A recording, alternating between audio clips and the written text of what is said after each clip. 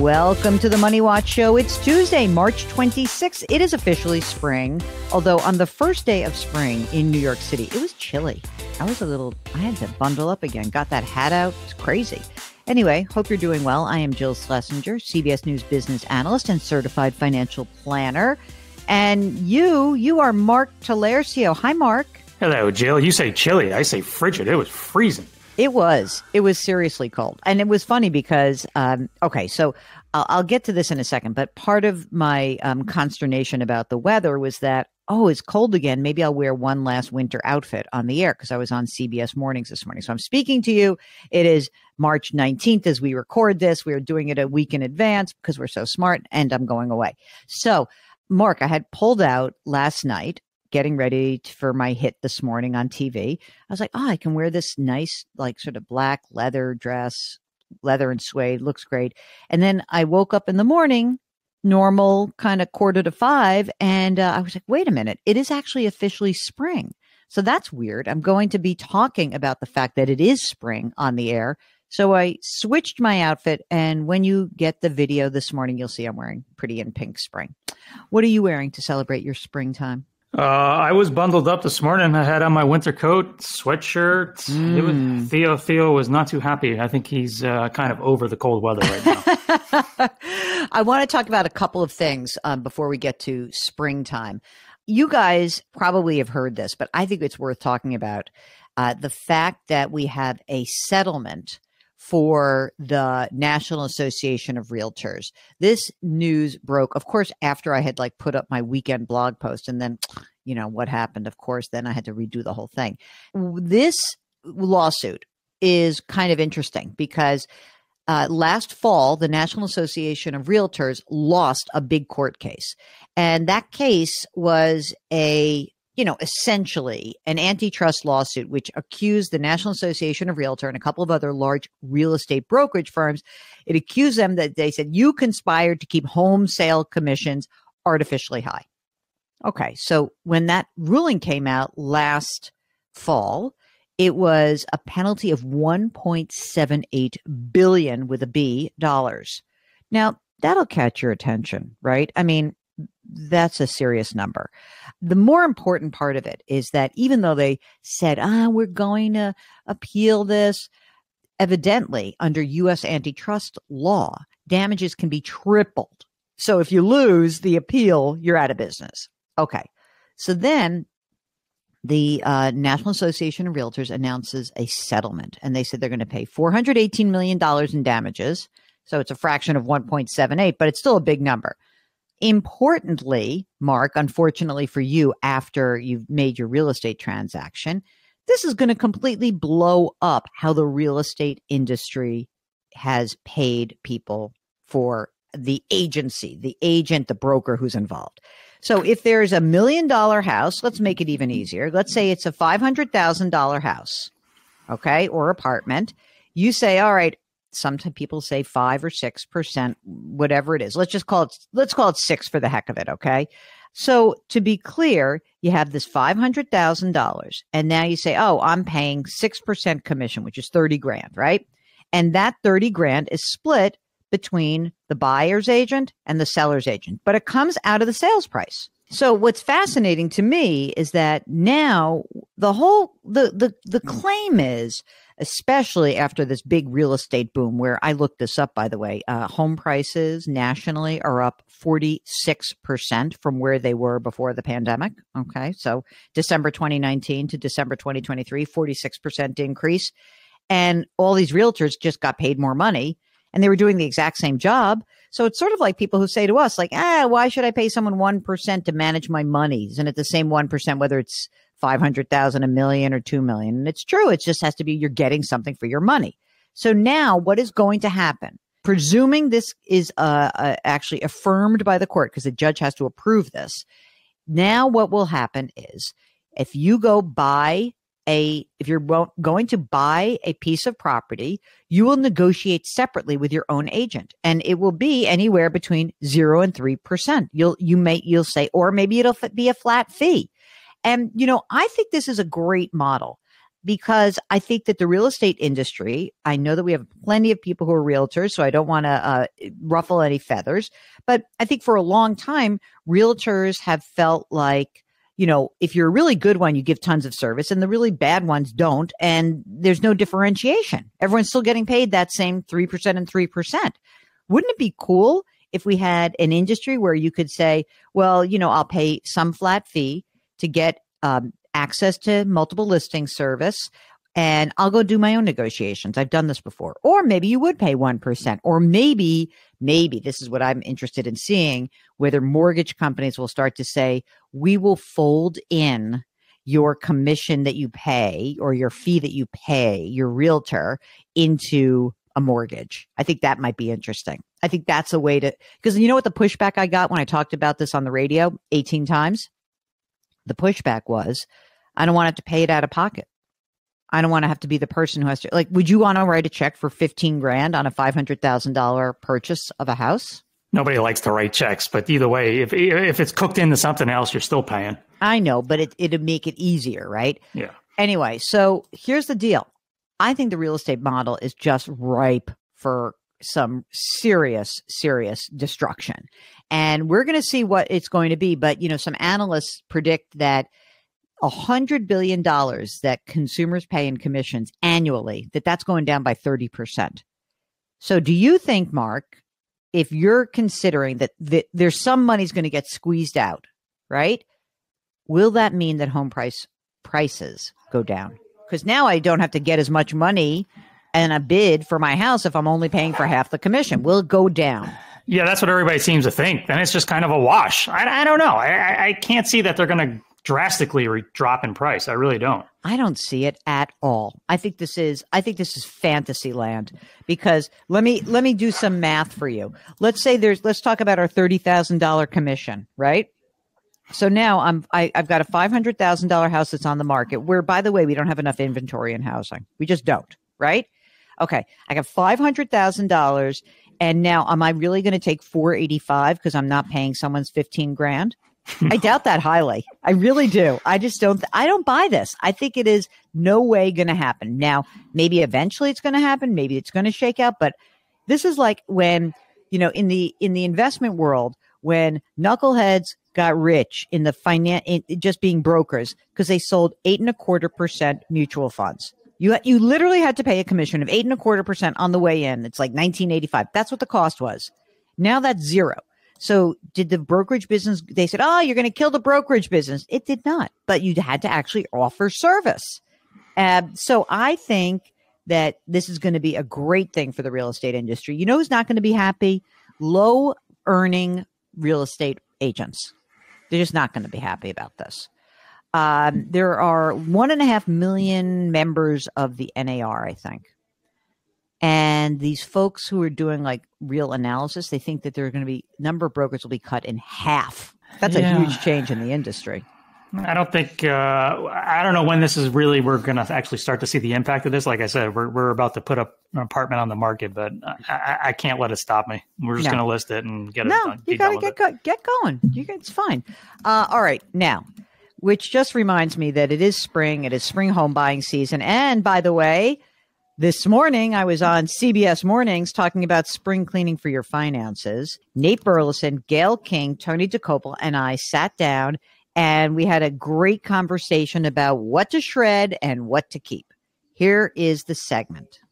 Today is the first day of spring, and in today's Money Watch, we are talking about spring cleaning your finances. Now is a great time of the year to clean out that clutter financially and deal with some important financial issues. CBS News business analyst Jill Schlesinger is here, and she joins us with some tips on how to help. Yes. Okay, so when it comes to tax documents, what can we keep? What can we toss? I want to just say one thing. Mommy, pay attention. Stop asking me this question. Okay. So the reality is that the IRS can audit you for the last 3 years. You need to keep returns for 3 years. Now, if they find a problem, they can go back another 3 years. So that means you should hang on to tax documents for 6 years just to be safe. Most people file electronically, so you may be happy that there's just a little folder somewhere. But if you keep those physical returns, make sure it's in a safe place. And by the way, when you stumble upon the old ones, fire up the shredder and put them through the shredder. You think a shredder is a necessity for people to have these? Absolutely. Because I'm still rip. Well, I think the problem is that scammers are out for you, okay? And they do go through garbage. And so I want to be clear. It's really cheap to buy an easy little home office shredder. Please, old tax documents especially have all of your information in it. So shred those documents. Should we be organizing our bank statements?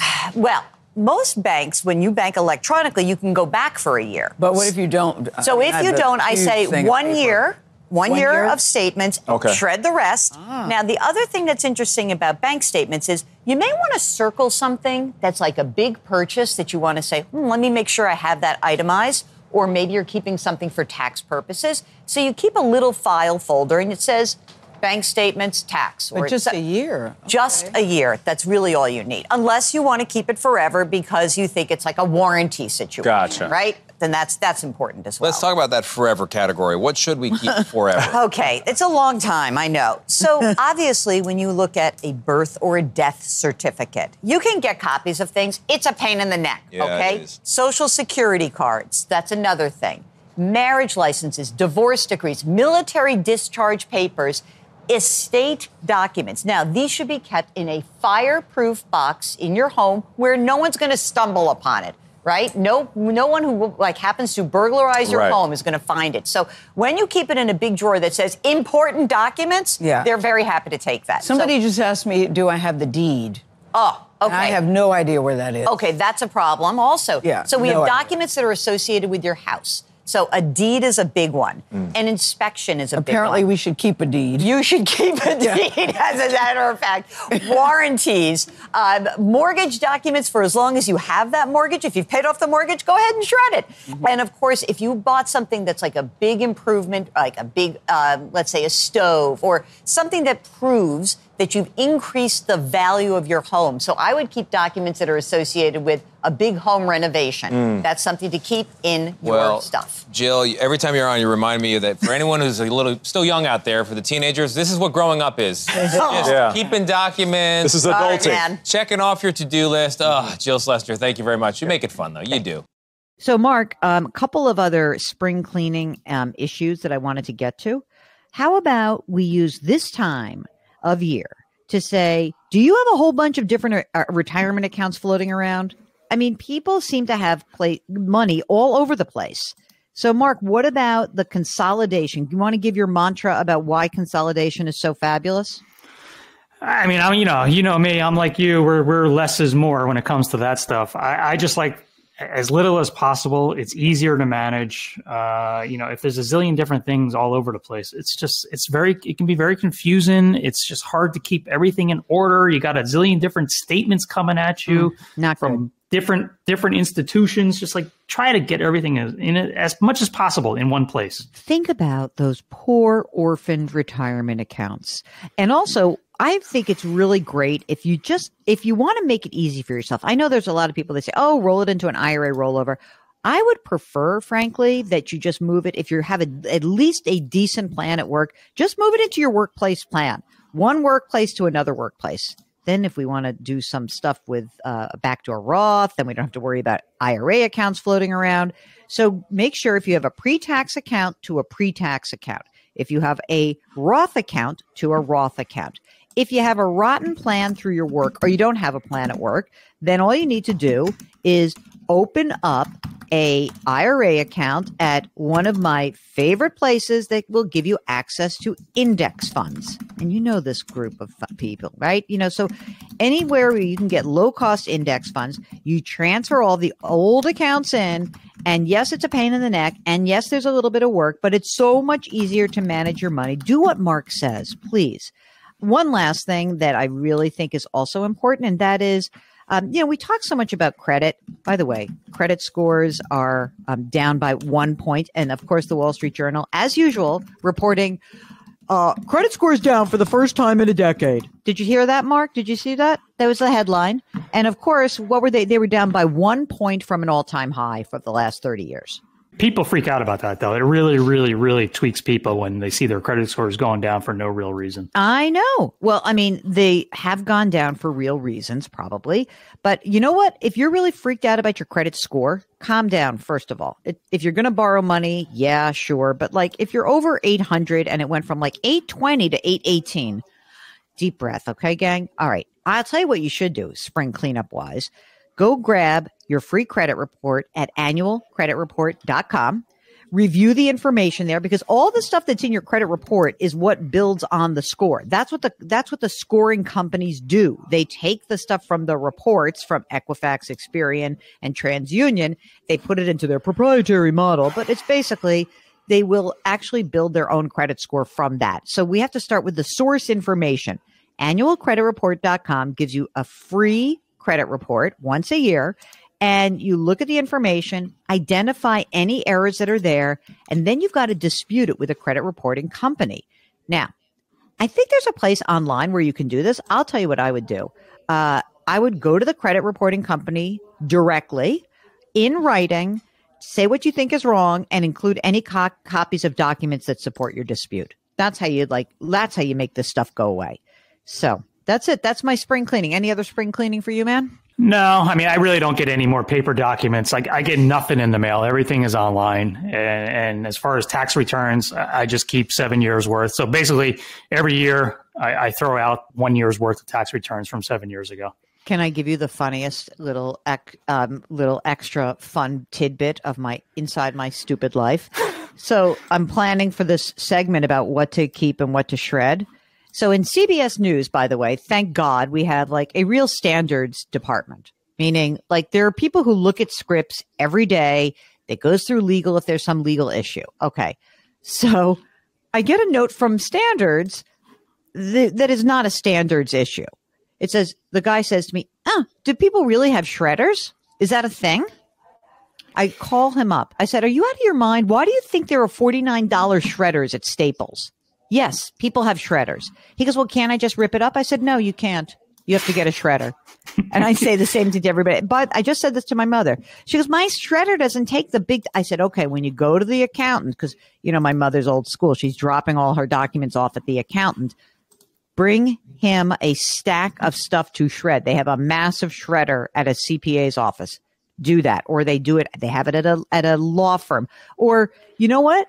A lot of places will do shredding for you. Sometimes you go to these office locations like FedEx, or if you go to Staples, I bet they even have one in an actual store. Go shred your documents. Do not ask and don't buy yourself a problem. I don't understand why people can't do this. This is not that big a deal. So please, please, please. Okay, good. That's it, Mark. What do you think? Fire up that shredder, baby. Fire it up, and don't let standards get you down. That's what I have to say. All right, thank you so much. Hey, if you've got a question, just go to our website, JillOnMoney.com, click the Contact Us button. Don't forget to sign up for the free weekly newsletter, and check out our YouTube show. It's called Jill on Money, powered by The Compound. Mark Talercio is the co-host and executive producer, as well as the king of all things web at Jill on Money. We are distributed by Paramount Global. We drop episodes Tuesdays and Thursdays. Please leave us a rating and review wherever you listen, and try to do something nice for someone else today. Change your work, change your wealth, change your life. Thank you for listening, and we'll talk to you next time.